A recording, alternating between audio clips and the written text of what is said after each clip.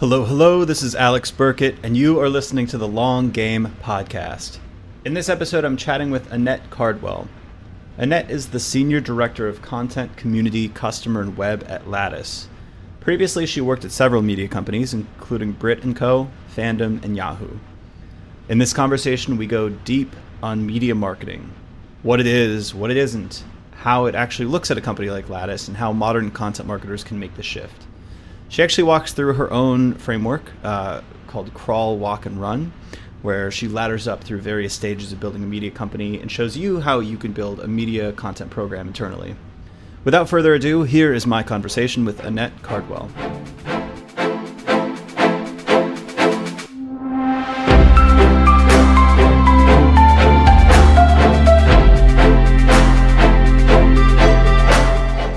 So like you mentioned, you've got a background in journalism, building media companies. And I actually listened to a previous podcast you did where you talked about being attracted to Lattice because a previous head of marketing expressed they wanted to build a media company within Lattice. So yes. What does that mean to you to approach content like a media company? Yeah.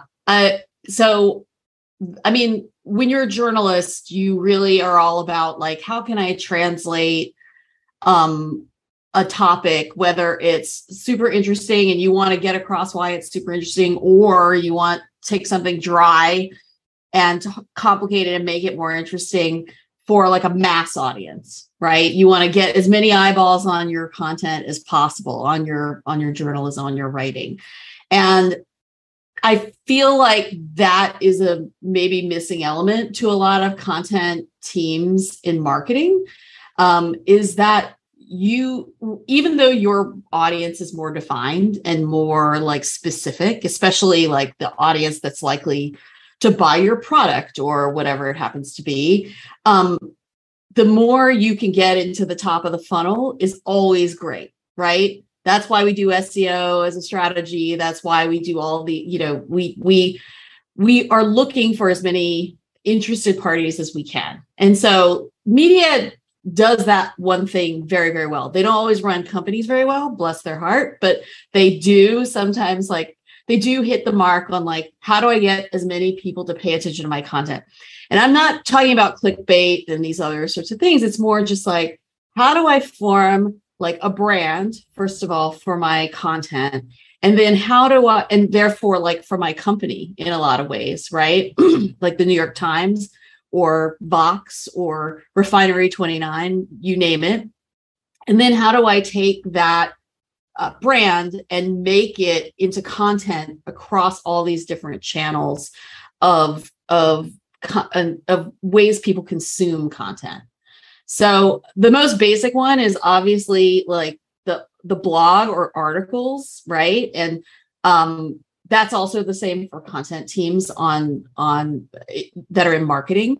Like we all have some form of a blog or, a content engine where we're putting out written content that's primarily used to drive SEO value, right? And so that's a really shared approach from media to marketing, right?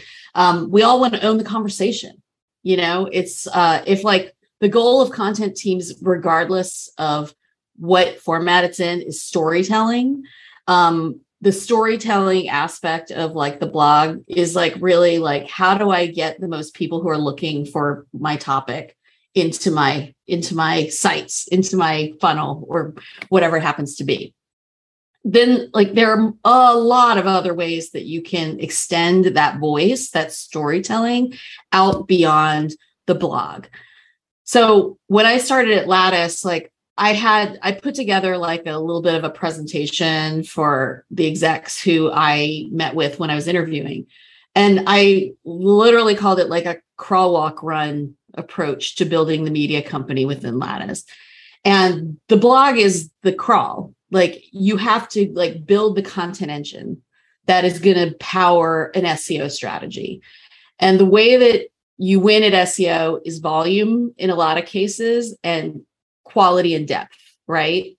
So when I was running content at Brit & Co., which is a women's lifestyle media company, we had like, we want to own the conversation around food and recipes and certain like aspects of like longer tail content on fashion and so on. So we had like a very specific directive, and it's just like a keyword strategy that you would run in B2B marketing, right? For SEO, you want to identify like, where can I own the conversation? Like, what are my like easy bets? Like, I'm already owning the conversation and I just want to maintain that ownership. Where can I, where are some opportunities where no one's owning the conversation and I can own it?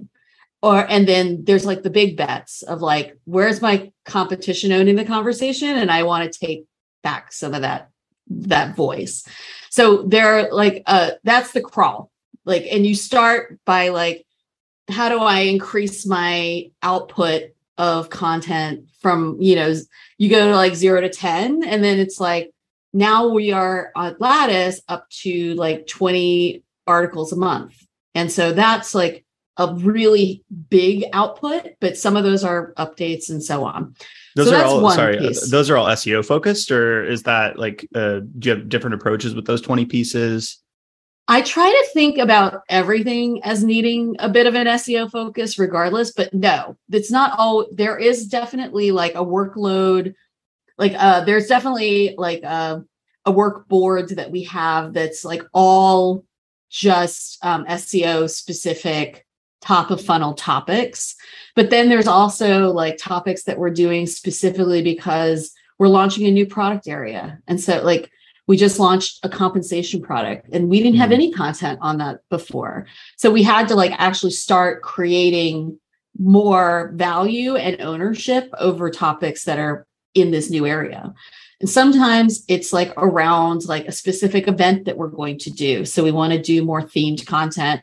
Sometimes it's we want to like win new audiences in new verticals, like new regions, new industries. So we need to like create a volume of content that specifically like that audience is searching for.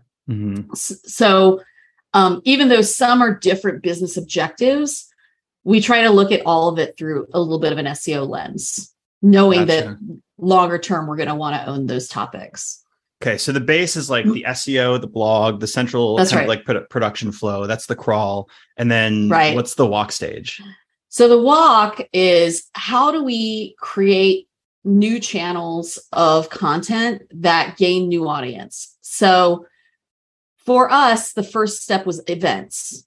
Great content makes great events. That's like the bottom line foundation. Like you can put on webinars all day, but if they're not interesting, if they're not delivering expertise or like a particular point of view, or they're not like timely in like a smart way, nobody's going to tune in. Nobody's going to sign up. Nobody's going to recommend it to a friend. No one's going to share it. Like, forget about it. And like, it was so funny because when I come from media to marketing, like, I was actually like surprised and like, really, people tune into webinars? I don't know about you, but like, that was like a funny, like aha moment to me, but I was like, I want to be the best webinar there is out there for my audience and their topics. I want it to be as compelling. I want it to have the best speakers. I want it to have the most high quality, like experience in terms of like recording and format, all the things. So it's all about like creating experience and content powers that experience, right? So we took over as a content team, like determining what topics all of our scheduled webinars would be. We took over the content for our conferences. So that's a little bit more of a run, I would say, but it's sort of like a walk to run. It's like a fast, speed walking. But we really like our first virtual conference that we did, this was before COVID. Like we got Kim Scott to come on and give like a whole seminar on radical candor and, so on. But then like when we actually went full virtual, it was like, okay, how do we make our event pop? And it's really about like the content that we're putting into that space. So we booked like Trevor Noah to come and do a talk about DEI. And we had more recently, we had like Adam Grant and Serena Williams come be part of our. So it's all about like, how do I program the best show that my audience is going to see as a must see, a must consume, a must share, really. So events is a huge part of your voice. It's a huge part of your content strategy. It's a tough one because not all teams are willing to share that value, right? Like, because I think a lot of marketing teams have events teams within, and the events team tends to either outsource or do the content themselves. But having a content hand in the selection, because you want your company to understand, I understand this audience best. And so I know the topics that they're talking about. I know the angles that will appeal to them the best. Like, are they more conservative? Are they more progressive? Like, how do I frame the conversation so that it feels really palatable to that audience that's going to consume? So events was definitely like our second sort of our first step into the walk. Mm-hmm. Do you get big name speakers for all the webinars too, or is that just for the big conferences? So it depends on our goals. So if demand is trying to like do a massive like push into let's try and get like massive RSVPs for this one webinar per quarter. So like last year we did a series called One-on-One where we wanted to get like 3,000 to 5,000 RSVPs for each webinar. So we knew that we would need some kind of premier name to draw those kinds of RSVPs. So we did that. We had like Chris Ye, who's an author of it, come in, and actually Kim Scott had just come out with her new book about DEI. And we had her come on to talk about DEI. And so I would say it was like sort of like a higher caliber of guests than we usually have. And we did like have budget set aside to pay them to come. But that was because we had high goals. And so I think you have to just think about, what are your goals for your webinars? Can like just a panel of practitioners, like HR leaders in my case, drive that kind of sign up? And if not, like, what can you do to like move the needle through guest selection? So it sounds like big names do help draw a crowd, which makes sense to me. Yes. But let's like leave that dimension aside. Sure. Because we're doing a lot of events, right? Like we do webinars, and we're planning like a pretty big event, 3-day kind of virtual summit. So what are the secrets to good product in terms of like your events, like topic selection, how they actually present? Like what are the other things that actually make good events good? Yes. A lot of preparation and good guest selection is like the first step, right? And guest selection doesn't have to be like famous people. It can literally be just people who are super knowledgeable. One of our first virtual events we did in pandemic, we were like really focused on like, what are the companies whose leaders we would want to hear from, or who are actually doing like innovative things that have like great stories behind them. So it was more about like curating great stories and voices, and like some of it is like I would go on and listen to them on a podcast, and they have this great story and they're really fun, or I'd go see a talk that they did in the before times where it was like, wow, they're super engaging. They have this great presentation that goes along. And so you have to do a bit of homework to find those voices and those stories for sure. And sometimes they'll pitch them to you, right? Especially if you develop like a little bit of a name, or you do a shout out on your socials or whatever, apply to speak. And you can usually come across some really great gems that way. Then like preparing the speakers. So if you have a moderator, right, making sure that person really knows how to do it right, because like a good host or moderator can make or break, Alex, as you probably know, a conversation. And then really doing a bit of like a prep call with those speakers, making sure they understand the flow. All those things like lead to like great experiences later, because then there's like no wasted time. Like there's great conversation through and through. I like to reverse engineer these things to a certain extent and think about like the opposite, like what is bad about most webinars, because a lot of webinars are bad. They're boring or like they're undifferentiated, and then I try to do the opposite if I can. And maybe the opposite's also bad. Like that's a test that I'm willing to take. But when I worked at a company called CXL, like we launched like a webinar program. So we launched this platform for education called CXL Institute. And I figured, okay, we've got all these instructors who are practitioners and thought leaders in their fields. Like, why don't we just promote their actual content with a mini form of content in the form of a webinar? And I looked around at all the other webinars and thought like, all right, there's like 20-minute long introductions for some reason and a bunch of background research and theory. And then there's like a sales pitch that's kind of interweaved through the thing, but then there's, a long one at the end.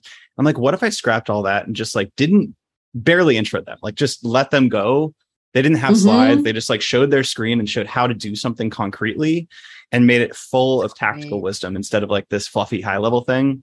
But I like that kind of reverse engineered approach. And this is kind of a long way to ask this question, but like, what are the pitfalls that you should avoid in terms of like webinars? Like, what are the common things? I almost certainly like it's going to be like pushing too hard of a sale or something like that. But what else have you seen in terms of like common mistakes marketers are making? I would agree with all the things you've already flagged. Like thought leadership is like really the way to go, and not making it too prescriptively, like any kind of sales pitch is pretty key. People will literally log out and not come back if they feel it's too salesy. And we, anytime we have like a little bit of a salesy anything in any of our content, like we get comments back or NPS like back from the like a survey that tells us that. So we try to avoid that, and it's like let's leave that as like the goal here is really like to make Lattice look like an ally to this viewer, right? We get you, we understand your pain. So, it's very high level and very thought leadership-y. I would also say, I want to go back to that moderator being a key point. Knowing how to get out of the way of answers. Like when you ask a question, let them answer it. I'm so shocked at, I get like wanting to create conversational vibe on a podcast and like having discussion, but 90% of it is like knowing when to pull back and like let them open up and talk. And especially some speakers take a while to, get to the point exactly, but you have to know like when to sort of step in and help and when to just like give it a little room, a little air to breathe, and like get the really good shit out there. So pardon my French. So no, you can swear. It's fine. Okay, great. I do think it's really critical. So many, sometimes it's just like knowing how, like, especially if you have like time limits and that sort of thing, which like, webinars, I think tend to be like an hour long or maybe a little less. You want to get to a bunch of things. You want to like cover a bunch of topics, but you also just have to like prepare, or this is what I do anyway, prepare like which questions I'm willing to like give up and cut, and which I really, really want the audience to come away with. Front load it with those questions first, like know if I'm at a certain cutoff point, like to stop asking questions after a certain bit. And I also think it's really key to also create some sort of interactivity in webinars where you can. So we do lots of polling. We collect questions ahead of time from the audience. We take questions always off of the Q&A as well at the end. It's so hard to leave time for that, but having interactivity really makes people more invested. and feel more engaged because they just feel like they're being seen and heard, and everybody loves that. That cutting skill, that cutting component, it's very difficult. I think for many people, but for me, I've noticed it in an editorial lens. And like when I write content, I have trouble writing less than 4,000 words. If it were up to me, these podcasts would all be several hours long. I would take like the like Joe Rogan, 5-hour long marathon conversation style. Yeah. But I know that that there's a niche for that, but like also like I want to make it palatable to the audience that I'm serving. So I don't know. How do you develop that skill? It feels more psychological than anything, right? Like being able to like say this is a 5 out of 10 idea, so that it doesn't pass my bar of like an 8 out of 10 idea. So we're going to scrap that out, even though it might be marginally valuable. I don't know. How do you approach that? Well, I think that's the media / editor in me, right? That's I've always I've come up through all kinds of different kinds of media, but most of what I do is I'm an editor, I'm a curator, and curating the message I want. Like when I'm editing an article or an ebook, it's like, this is the primary hook I want the reader to come away with. And I want everything within it to hang off of that hook. And it makes it much easier to say, this doesn't hang on that hook. I have to cut it. Like, let's just because it really like makes the message cleaner and makes you seem like a more focused deliverer, content creator. If you can do that, if you can sort of like winnow down and come to I think so. But there are obviously moments where you just want to let people like talk and let it be free form.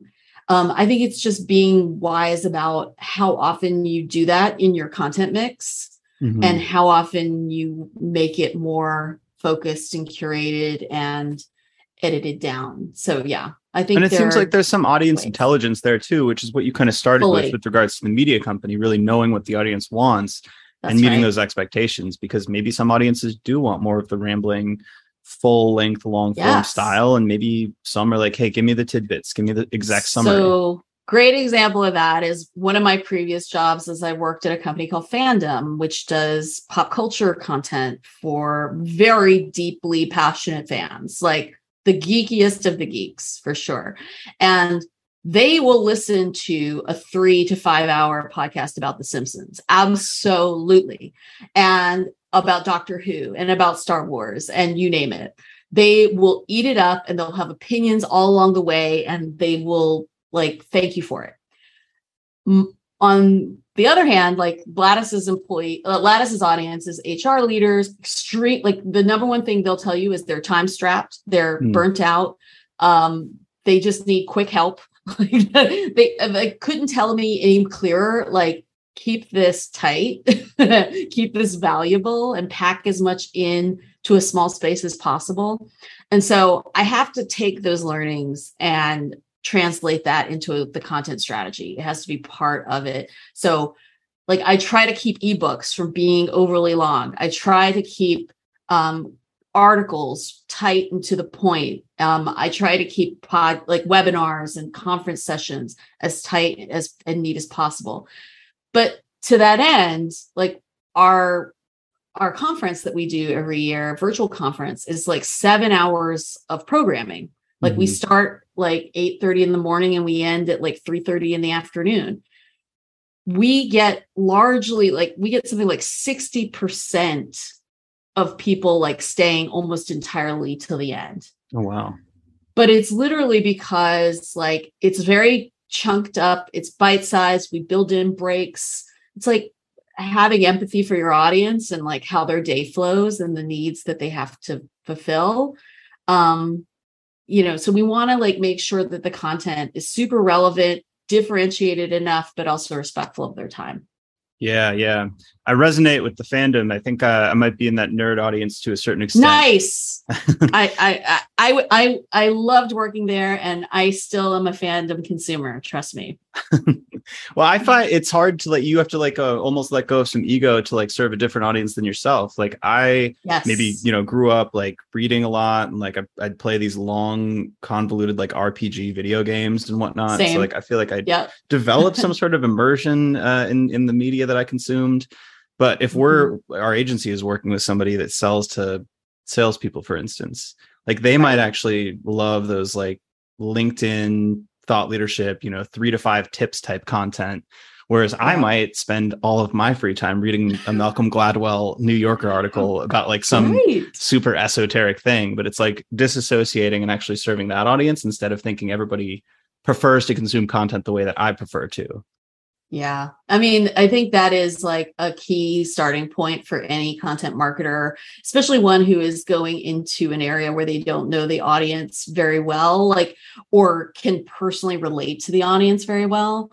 I would say when I started at Lattice, I did not deeply understand the HR audience at all, but really doing the homework of building out those personas, understanding those people that you're servicing, either they are your buyer, they could be your buyer, or, they're on the fringe of that, learning what content they consume. So I really got to know specific sort of super users of Lattice when I started, and just spent time having conversations with them. It's oh, what do you read? What do you find helpful? What, one of those people was our actual head of people at the time at Lattice. And she was just oh, this site usually gives me great stuff, but they get this wrong a lot. And, I love this person. You should just follow them on social and just absorb everything they say. I would love if we could get so-and-so for a conference. It was just I was just a sponge for that information. And slowly it's you're learning about a new group of people. It's just when you walk into a room of strangers and you want to find some commonality. And I found very easy commonality with HR people, which was lovely.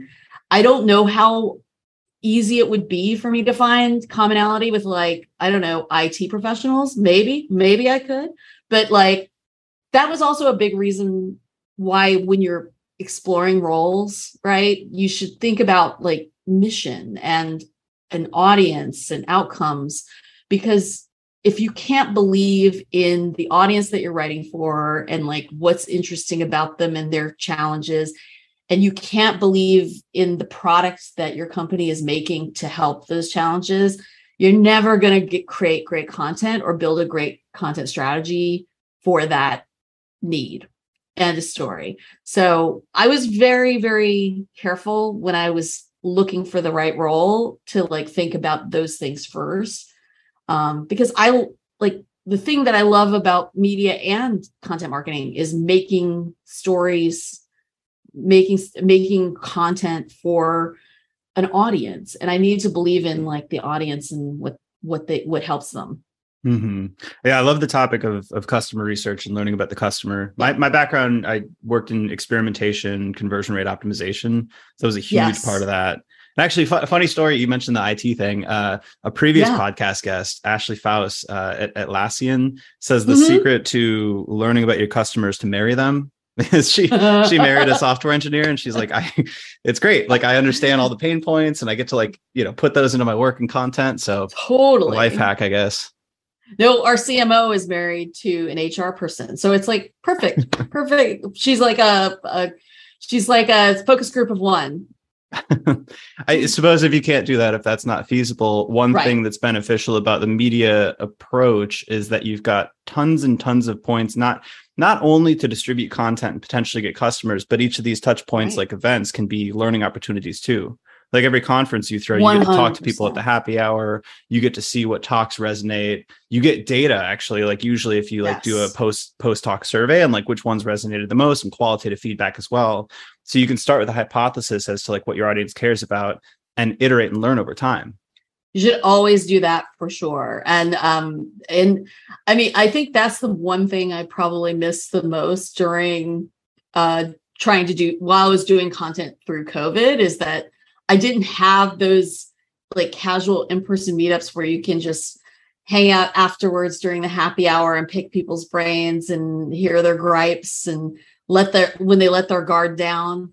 You get a little bit of it in the chat box, you get it in the surveys, but having that touch point of like actually just talking to people. So I did a lot of virtual conversations with different HR leaders, and and when we have new personas that emerge, like talking with those people, there's nothing that replaces like just like getting down into a conversation, building a relationship. Those things like will really help you understand your audience best, for sure. Yeah. To be transparent, like we started the podcast during the pandemic, largely for that reason of gaining an intelligence as to like what content people are talking about, what pain points are, what team structures look like, and basically keeping a pulse on what's happening in the industry in absence of all the stuff that we used to do in person, like the conferences and whatnot.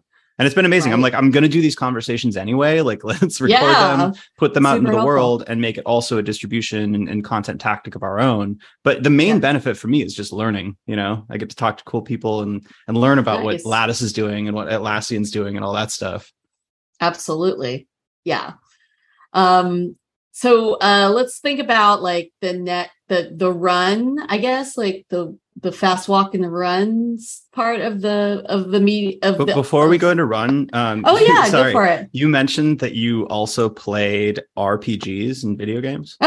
Yeah, well, I'm not like the big expansive Japanese RPGs, to be perfectly honest. Like I did like a couple of Final Fantasies, but like more like a Mass Effect, kind of style player. I wouldn't say like I am deeply like I know so many folks that are very deeply into like other RPGs, especially Japanese RPGs, but that's just my gaming geeky fandom background. Yeah. Well, it's interesting. But I'm more I'm more an adventure game like Zelda and yeah. I like Zelda too. I liked Chrono Trigger and Final Fantasy VII when I was a kid. I haven't played many of these. I'm afraid, honestly, because of how much better games have gotten and the graphics and the storytelling. They were so archaic back then, but they were still so addicting. But I think that playing those early on actually like influenced how I view storytelling in a weird way. Like those are immersive, full-length, like multi-character stories, and I think that influenced how I look at storytelling. And I always loved like shaping outcomes. Like I think that's maybe the storyteller in me, is like I loved a game that let me drive the story, and like build the character and make them, are they going to be a bad guy, are they going to be a good guy, that sort of thing. Yeah, I love that. All right, let's move on to run. Yeah. Okay. Let's see. So run is like where you, and not every company wants to do run for content. Let's be real.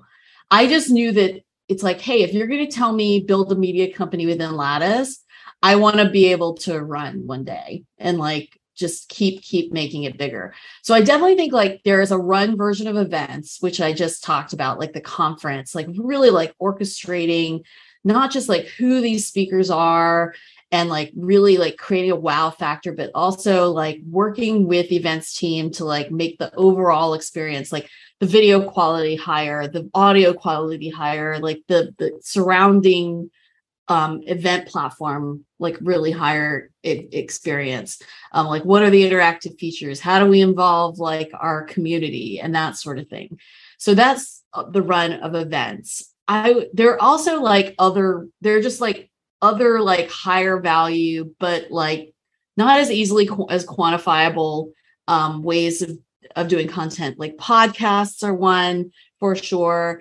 You can do them for sure in a lower rent kind of way. You can definitely just homemade it, DIY it and put something out very quickly. We wanted to go a little bit more upscale. So we worked with a third-party vendor. There's these great folks called Pod People.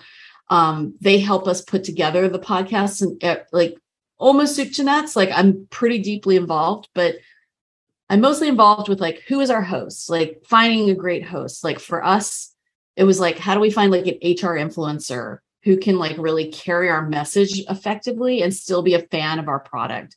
So we work with Caitlin Holloway, who is the former head of people at Reddit, and she is now in the VC space. She works for 776, which is Alexis Ohanian's venture firm.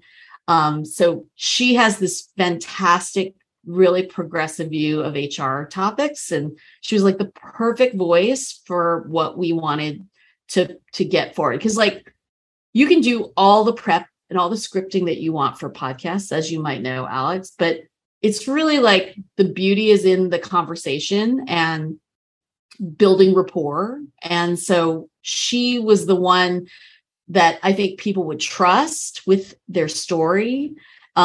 She also has just an incredible talent for conversation and rapport. So it was just like the perfect mix for our host. So we wanted to make sure her experience was really elevated, that she would want to continue to do it. It would be easy for her to do. And then also like booking really high value guests. Like, so our first season, we started by booking CEOs. And so we had like Gary V, and we had, we had like leaders from like Figma and from Front and like all these different companies, and really like wanted to capture like why they choose to lead people first in their companies. That, and because we had like a specific sales problem where HR leaders said, my CEO doesn't get it. My CEO doesn't understand why this is important.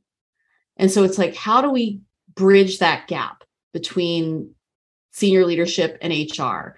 And so it's like, let's bring on CEOs who just get it and have them talk about why. And that was the whole first season. We had like HR leaders sending the podcast to their CEO, especially if it was like a CEO that their CEO looked up to. It was even better. Then like we evolved in the second season because it was a big enough of a hit for us that we were like, let's do a second season. Let's lean more into like model HR leaders and their secrets. And, it was more about like, what's the star value equivalent of HR, right? Who are they? We called them HR celebrities when we were booking. It's like, who is that? And so like we got like the head of people for Spotify, who is like this like Katarina Berg, and she's just very, very, very outspoken on like all these different topics, and people love her. So we just brought in all these voices from HR. And now this season, we just put out started our third season. And this time we changed it a little bit further. Like, let's focus in on like specific topics and who is killing it in that space. Like, who is like the model citizen on the 4-day work week? Who is the model citizen on hybrid work arrangements, parental leave, et cetera? So it still has like a thread that carries through of like making arguments easier for HR to have with senior leadership, but it also like evolves it slightly so that it becomes like compelling and not one note, from season to season. Well, that's one thing that I like from how you're describing it is it sounds like there is a theme or a hook, but not a predefined narrative. Like even in your first season, you mentioned getting Gary V and a couple other CEOs. And I'm guessing that Gary V's leadership philosophy is a little bit different than others. So it's not like there's just one straight and narrow path where you're having the same conversation kind of over and over again. Right. It's more like a platform. And actually, I have another question about this for the traditional media companies, but it's more like a platform where individual voices can kind of like, voice their diverse opinions on the workforce, on leadership, but it's not necessarily like preordained by like what you guys think maybe they should talk about. That's right. And I mean, to your point, like because I've done podcasts at media companies as well. And at media companies, it was more about like, what's the biggest name with the most interesting story? It doesn't matter if it agrees. There's no point of view. It like at a media company, it's more like that story is the point of view that we want to share, right? The difference is like with Lattice is I have to make sure it agrees with Lattice's point of view also, right? Like, and it doesn't have to be prescriptive, like how to do performance reviews, for example. But it needs to be like, this is the right way to like treat people and like build a culture at a company. Can't be toxic. Like it can't be, you know, and like we can talk about Gary Vee in that way too, but you know, he also has some very interesting ways of maintaining culture at his companies as well. So that was like the approach we wanted to look at. And as a journalist, as a former media person, I actually really love that challenge of finding the way to tell the story in that box that is limiting. Because like even at Brit & Co, for example, or at Fandom, we had a little bit of a box. It was certainly a bigger box, but there was a little bit of a box in like how we wanted to frame stories. And not every guest is right for that framing, right? And so you may not want to bring on someone too edgy for an audience that's not, that sort of shies away from edginess, or maybe too like mainstream and vanilla for a geeky audience that wants to like get in the weeds. So everybody has a box. Everybody has a framing that they have to work within. It's your job as the content person, as a journalist, as an editor, to make the story work for the frame, and being really intelligent about that. And then can actually like kick ass. Like then it can really rock. It's really interesting. Like as you scale up from crawl to walk to run, you sort of lose a layer of control at each step. With the blog, you can sort of control every word, all the stylistic points, the CTAs, and then like you can, like you said, you have this box, but you still are letting go of a little bit of control, especially if you have other guests on. Yes, because I can resonate like with our podcast. Like there's big names, and there's kind of a trade-off here. There's like big names, but I know that they've talked about the same thing kind of over and over, and they're very like high level. Yes. And I'm like, that's not really going to resonate with the theme that we have going on, which is this long game concept, getting into the underlying principles and like more of the nitty gritty and like the advanced content stuff. So it's like we can pick and choose those, but then still like with each conversation I have, like it's sort of a tightrope walk, like trying to as a host, like maintain some sense of like control and keeping it in that box, but also you don't want to like constrain the guest and like, you know, crush their actual points of view. So like there is a tightrope walk there. And I do think like there is a lot that can be done. Like you do have to think that really intentionally in the preparation of your content, like whether you're interviewing someone for an article or you're prepping for a podcast or a event, about how do I steer the conversation to the topics that A, will make this content unique, but B, help me fit it in the frame. And like I just did a interview literally this morning for our upcoming conference with Priya Parker. She wrote this book, which I have on my desk, called The Art of Gathering. And she's been interviewed dozens of times, like maybe hundreds of times about these topics. And it was like, okay, I have a theme for my conference. I have a point of view of Lattice. I have a framing for my audience. And I have her set of topics that she's an expert on. How do I craft like an interview and a set of questions that helps me like make this feel unique and new, but also like gets at the chestnuts that everybody loves that she talks about, because they're going to definitely be people who are fans of hers. And then also like gets at like all those touch points, like what's relevant to our audience and so on. So yeah, they want the hits, but they also want a unique experience, right? Because otherwise they would just watch the TEDx talk or whatever. That's right. That's right. And you need to be able to like bring the magic of the TEDx talk, but like, oh, I'm here in a special moment where I'm getting something that's never been said before. Totally. Well, a question on constraints and editorial style guides. Yes. How do I frame this? I I'm not a fan of overly strict editorial style guides. I'll just put it out there. But like Yes. my thesis is that like in traditional media companies, let's say like the New York Times, let's say the New Yorker, there's this emerging trend, and it's maybe not even emerging anymore, but like I think people follow individual writers. Like I Yeah. follow Malcolm Gladwell or I follow Derek Thompson from The Atlantic, but I subscribe also to the New Yorker and to The Yeah. Atlantic. Yeah. So there's Yeah. some balance there where like I can tell it's a New Yorker article, but there's also a unique style that Malcolm Gladwell puts on his articles in comparison to other people's. So Absolutely.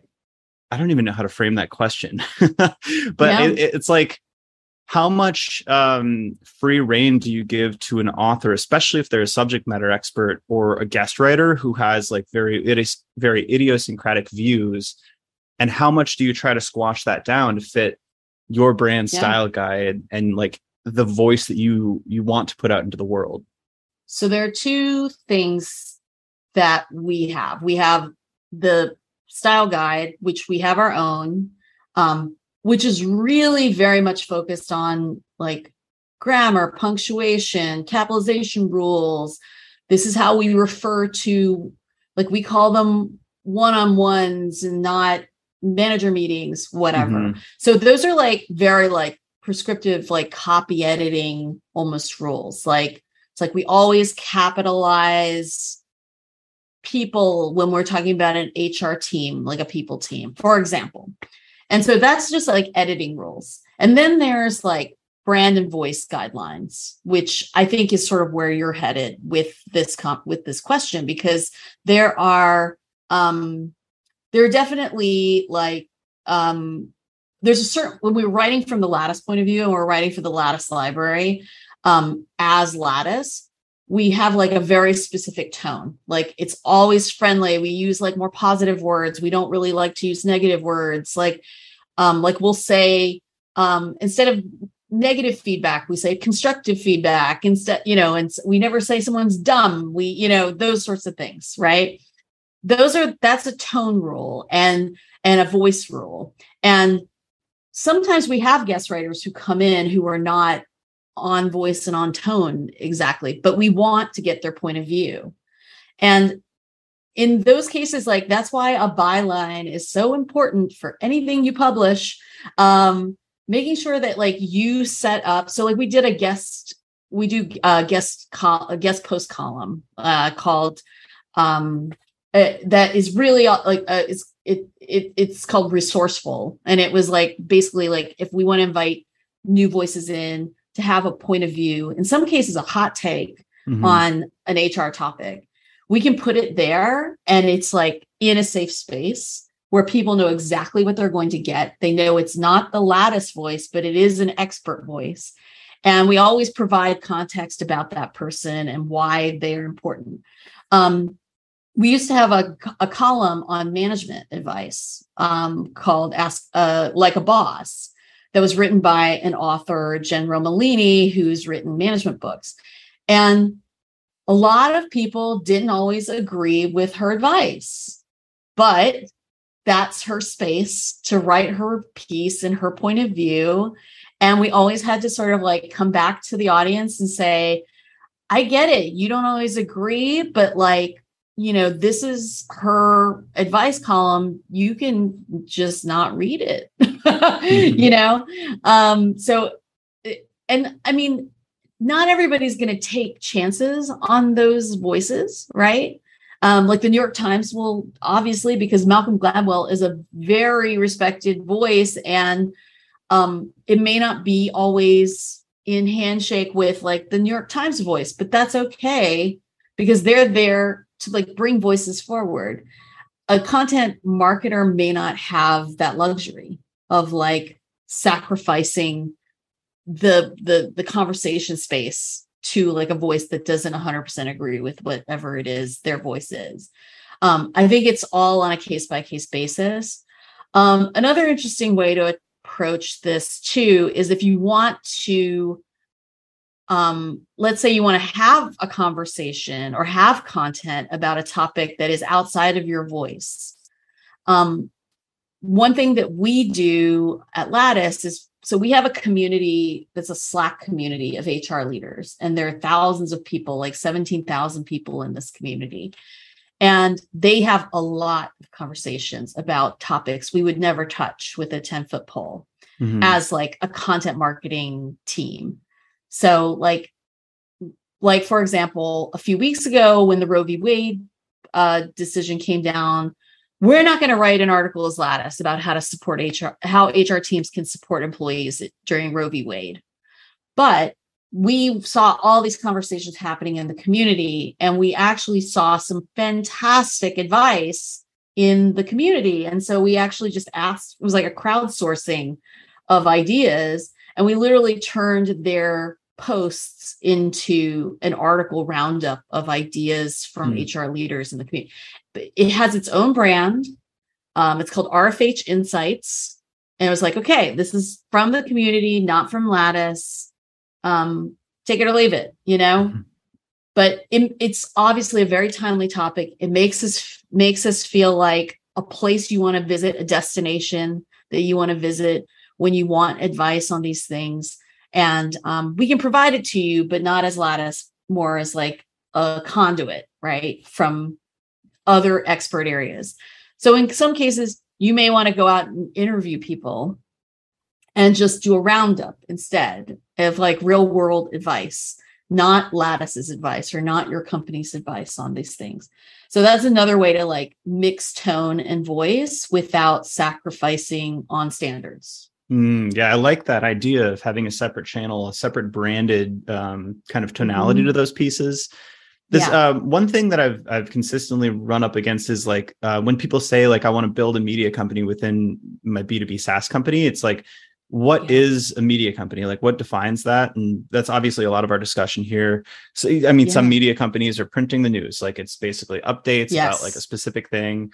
But one thing, and I don't know if this is a rule of media, but it seems to be a trend since like the roots, right? Like yellow journalism. And I don't know if there was a period where we weren't doing this, but media companies take stances, right? Like editorial boards are going to write hard stance pieces. And I think that's not something, it's a scary thing for a lot of software companies to do, right? Absolutely. I do think that there are varying degrees of like, because there are like definitely media companies that play it safe too. And that's fine. You know, like Martha Stewart Media is not going to take a political stance on anything, most likely. They might take a hot take stance on like how to decorate a room or how to make a pie, but they're not going to move out of their lane, right? Their swim lane. Didn't she partner with Snoop Dogg on something? She did. And I would say that was like not in the heyday of her media company, more in the heyday of like Martha Stewart, like building her new brand. So fair point. A pivot. Yeah. It's a pivot. But I would say like there are companies, you know, marketing teams and businesses that will do the same thing. Like Salesforce and Mark Benioff will take a stance all day, every day, right? Coinbase will say, leave your politics at home. We take those stances here, you know? So everybody has like a different perspective, a different approach, right? Like our CEO, Jack, likes to say like everybody's signing up for a purpose, right? At a company, but not all the purposes are the same, right? So we at Lattice take more of a stance on things just because, number one, our executive team has like a specific like risk they're willing to take to have that point of view, but then also they know our audience expects us to like be on the right side of certain issues, right? But there are definitely like some people who sign up for a purpose that is like more like, I want to have groundbreaking technology. I want to go public. I want to, you know, have like incredible flexibility and work-life balance, whatever it is. Like different companies have different hooks, yet again, my hooks, that everybody signs up for one reason or another. And usually when they fall out of love with the purpose is when they decide I'm out of here. Mm-hmm. And so same goes for creating content. It's like I knew coming into a large degree how much latitude I would have to take points of view or not take points of view. And honestly, that is part of the box I sign up for to create content within. So sometimes I'm really happy to live in that box because I feel like I like our box a lot. Sometimes I don't feel super happy because I know I have to kind of bite my tongue and not put out something. But yeah, that's part of the challenge, I think, of every editorial leader, whether they're doing it for marketing or media, is living within. It's yes, I signed up to be the editor-in-chief of marthastewart.com. And so I'm not going to publish an op-ed on my site about Roe v. Wade. End of story. Yeah, I think there's obviously a lot of context there that comes, and this maybe flows back to audience intelligence and understanding their expectations. Yes. But obviously the New York Times and the Wall Street Journal are going to write takes on politics and economics and stuff like that. But it might be strange if HubSpot did that, for instance. But and there's a level, not all of these takes have to be inflammatory per se, but early HubSpot, at least, I think kind of had that media company-esque angle because they would take contrarian stances on marketing and how you should do marketing, right? Yes. So I still think there's varying degrees of what kind of a stance you want to take and in what areas, and those things typically do align in the lane by which your company is operating. So with us, I am all about how is the content backed up by some sort of credibility, some sort of gravity, and when it comes to just top of funnel content, it's usually we are presenting points of view that come from people we interview, right? And we shape the story based off of those points of view. Some cases we want to have a Lattice stance, right? And so I really pushed internally at Lattice that we have a group within our customer care team that our customer experience team called Lattice Advisory Services. We had a business need for that, where we were helping HR leaders be smart about how to set up goals and how to set up feedback and so on. But I needed those people to be sort of the keeper of the best practices. This is the Lattice way. This is the way we're going to do all these things. And I wasn't going to publish this is the right way to do this unless it was backed by that group. And so building a little bit of an internal bench of experts was actually super helpful to shaping a strong voice that had it in a real true point of view, like you were sort of pointing out, where I could take a hot take stance on something, where we could step out and say, yeah, maybe you need to have performance reviews 4 times a year or whatever it is.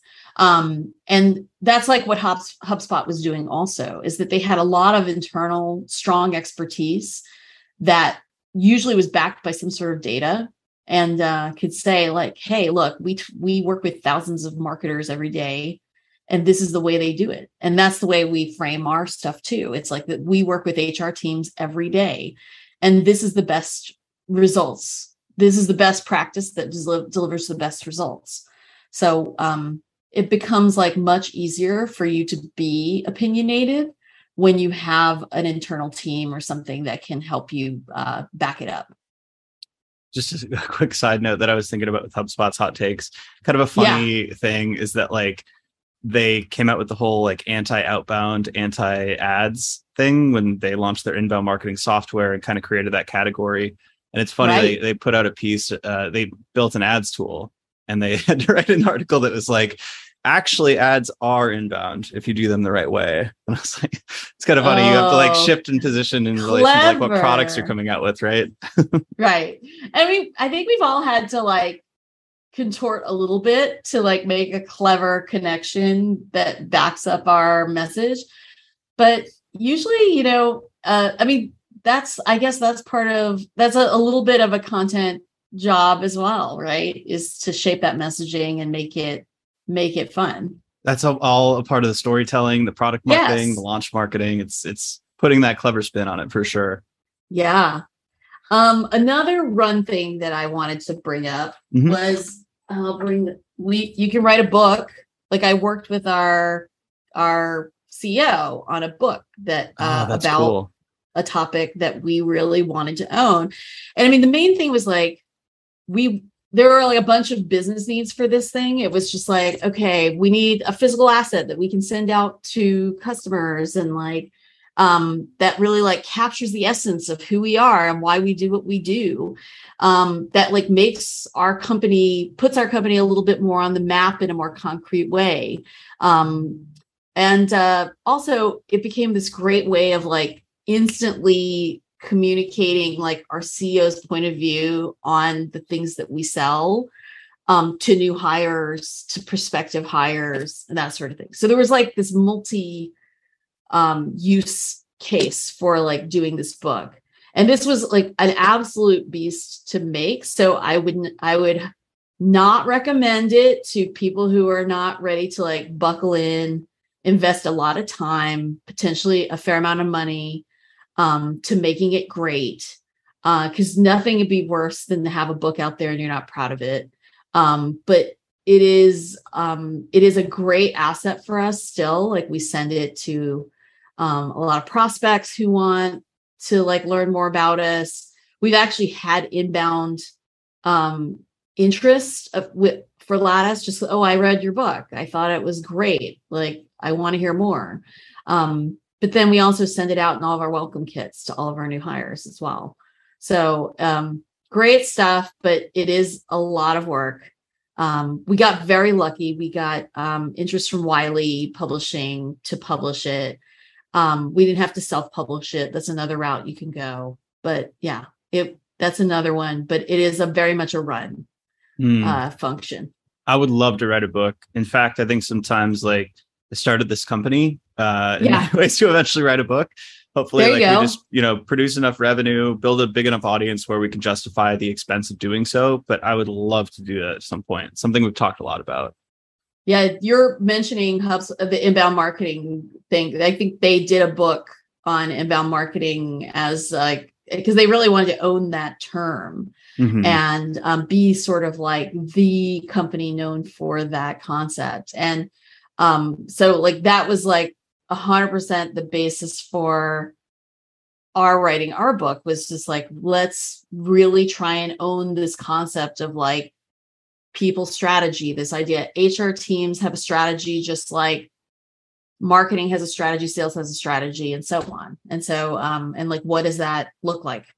And so that's what it has to come from, is this like very like purpose-driven, mission-driven idea. A couple observations on the walk, crawl, run model, all in admiration. So one is that each step seems to flow naturally into the next. Each next step is an extension of the previous. So in our case, like if we were to write a book eventually, we've been doing this podcast. Essentially, we've been doing research and interviewing a ton of experts in content marketing that we can then pull and put into the book in terms of quotes and frameworks and all that stuff. So it would be a natural extension to start with the podcast, and probably before that, blog posts and like actually like our frameworks too. And then all of those make the next step of the ladder easier to attain. 100%. I mean, that's the other like that's the rule that both media companies and content marketers use all the time, is like repurpose.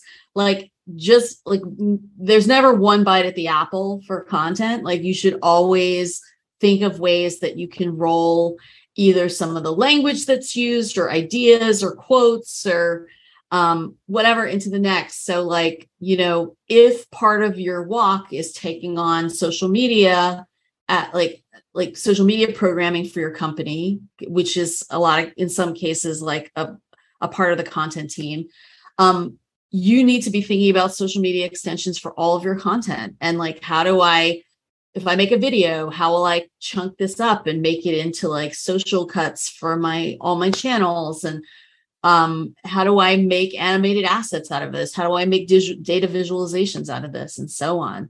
And so the same goes for like you wanting to like turn podcast into books. Like you have a library of content to pull from.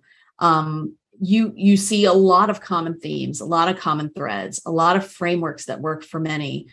It's like, how do you take the stories and use those as backing evidence, as like proof points for your frameworks that you're developing? And the same was like for the book. Like when we wrote this book, it was like, okay, we have this whole library of best practices. How do we take that and not reinvent the wheel, and also create parity between those two assets, like library and book, so that they're all saying the same thing, the same voice. There's no disagreement. It makes sense on a lot of fronts to repurpose. Totally. Another thing I like about this model is that this is maybe something only people who have worked in-house at larger companies are going to understand. But like, I think a lot of content marketers and creatives in general come in, flailing their arms, thinking like, I want to do this creative thing and that creative thing and this insane experimental thing. But the way this is structured, it's like it ladders up in terms of both risk, reward, and cost, so to speak. So like if you hire an SEO or a content agency, it's going to be maybe $10,000, $15,000 a month. And within a certain degree that it's going to be successful. It depends like what space you're in and like who you hire in-house, external, but SEO and content's probably going to work. You ladder up, it gets a little more expensive. The risk reward ratio is a little bit different. The reward could be much higher with some of these events. And then the book is going to take, I don't know, a year, 2 years. I'm not sure how long it takes to write a book. The writing took like 9 months, but it was like a year and a half from like beginning to end. But then you've got this huge piece of quality content that's going to be evergreen and it's going to last many, many years. Whereas like an individual blog post lasts, I don't know, depends if it ranks in search, but it's much more ephemeral in a sense. Right. Yes, exactly. And I think the other thing is like, they should never be seen as like equivalent. Like every piece of content has like a very specific mission, right? And a goal that you want to achieve with it. That ephemeralness of like the SEO piece may really, really be needed in a certain period of time.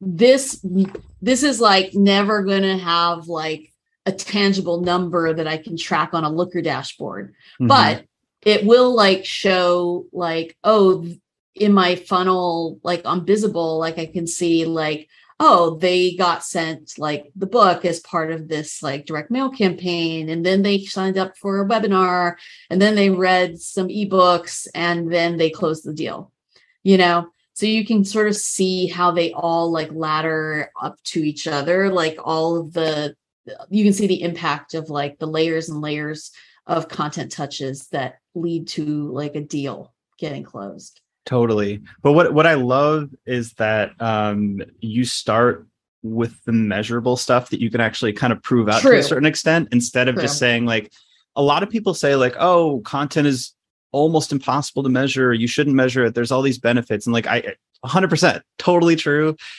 Yeah. But your boss kind of wants to see if it's worthwhile to invest in, right? So if you can prove that out initially, you get a little more trust, you get a little more budget, and then you can ladder up. And eventually, like, I feel like you have more leeway to do some of those experimental things, which are the funnest parts of our job. But I don't know, you got to kind of start with that provable stuff.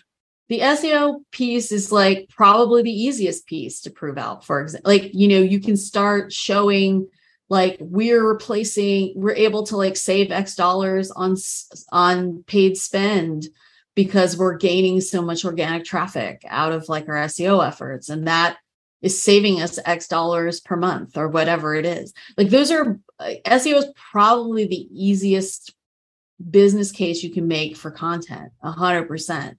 The other pieces are much, much harder, but like you have to have that foundation of like how the layers fit together, why they help each other out. So like I always have a business reason for why I launch things, even the things that are hard to quantify.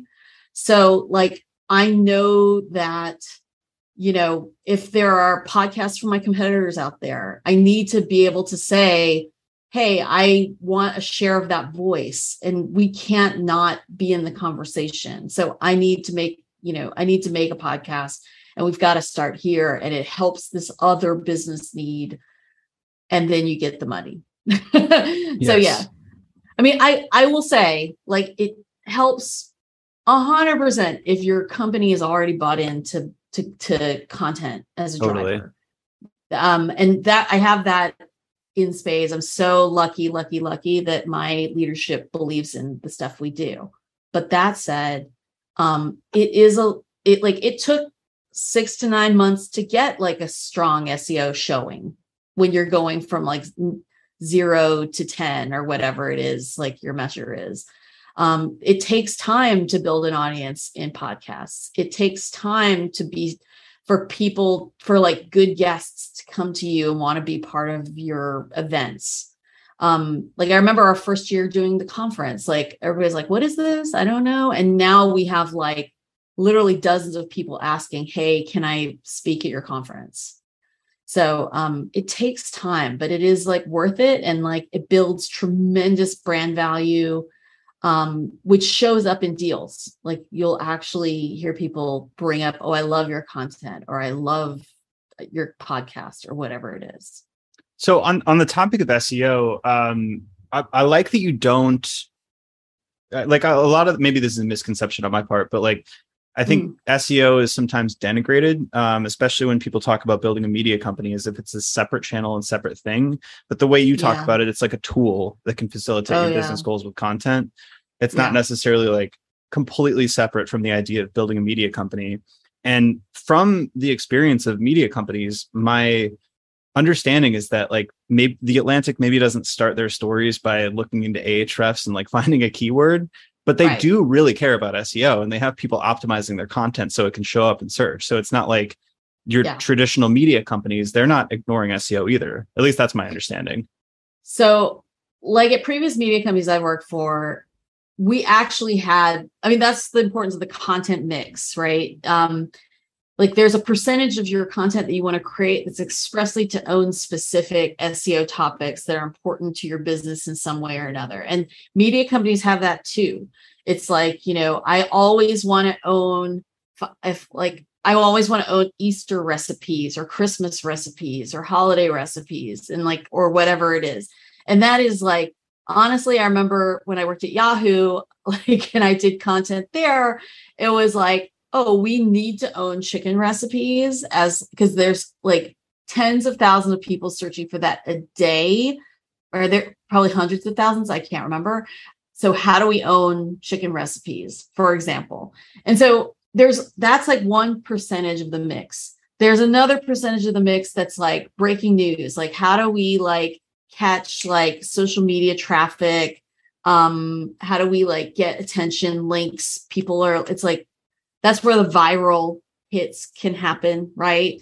And then there's like mix of like stuff that's just like you have to do it because it's like in your wheelhouse. Like we had to do like health and fitness coverage, even though we were never going to win on like SEO. We were never going to like really get a ton of value from like viral anything, but it's like part of our brand. And so we have to do it.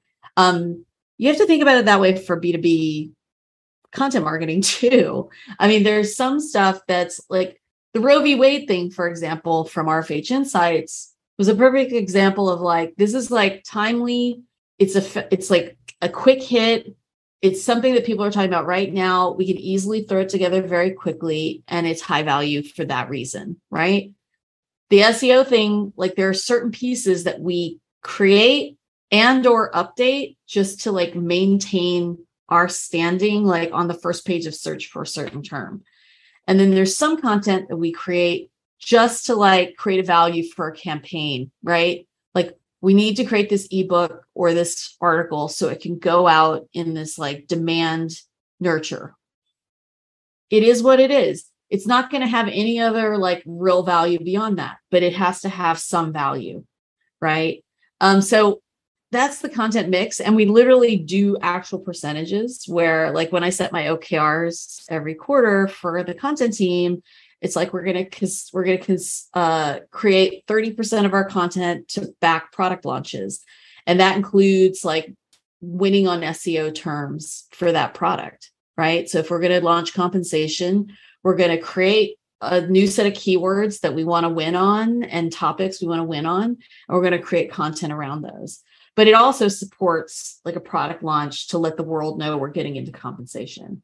And then 30% that's dedicated to our new EMEA, like UK audience. We want 30% that's dedicated expressly to like the theme of our conference for this month or whatever.